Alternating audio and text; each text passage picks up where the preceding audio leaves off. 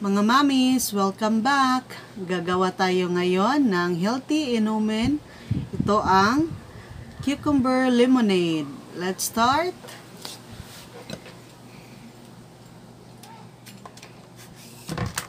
I-peel lang natin ang ating pepino gamit ang peeler. Ayan. Simple lang po. Ayan. Mas madali pag gagamit kayo ng peeler, ha?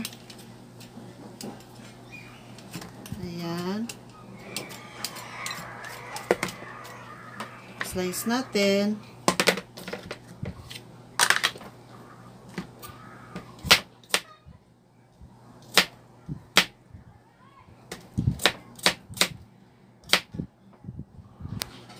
Ilagay lang natin dito sa ating baso para i-blend natin pagkatapos natin balatan yung ating pepino. Wait lang, ha. Ayan. Ayan. Slice lang natin.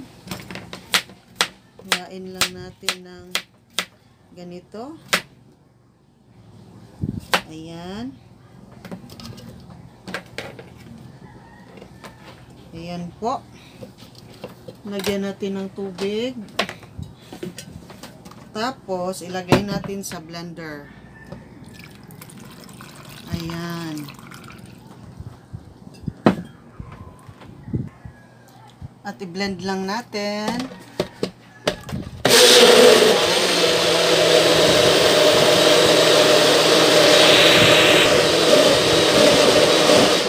Tapos na po.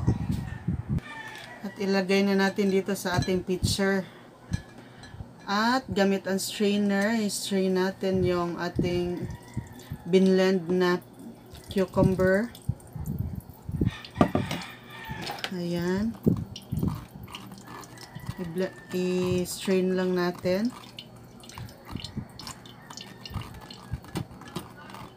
Ayan.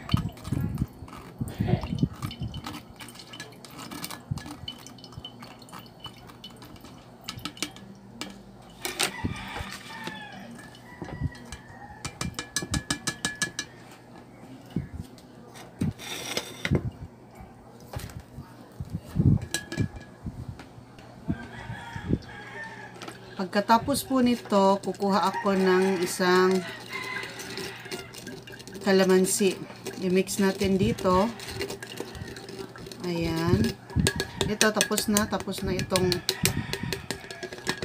pag-strain ko ng ng ating cucumber.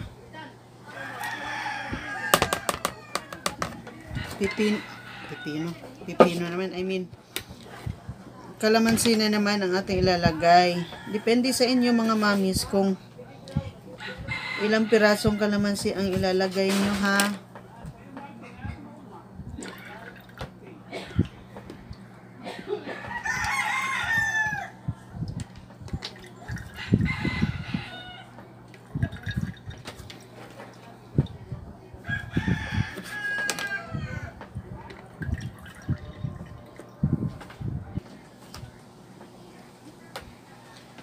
Medyo madami ang nilagay ko mga mamis.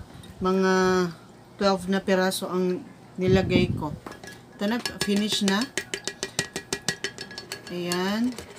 At kukuha lang ako ng hot water. Saglit lang po. Hot water po ito mamis, ha. Ito. Lagyan ko lang ito ng white sugar. Ayan.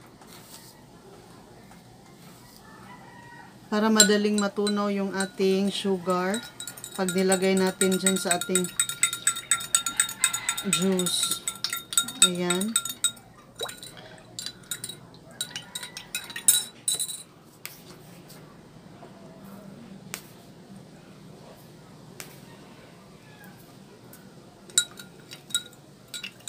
Ito na po. Diba po, napaka-healthy ng ating ginagawa ngayon na juice. Instead of soft drinks or flavored juice ang ating ibibigay sa ating mga anak, gagawa na lang po tayo nito. Hindi naman po kamahalan eh. Mas maganda pa rin na tayo ang gagawa ng mga inumin ng ating mga anak. Para alam nating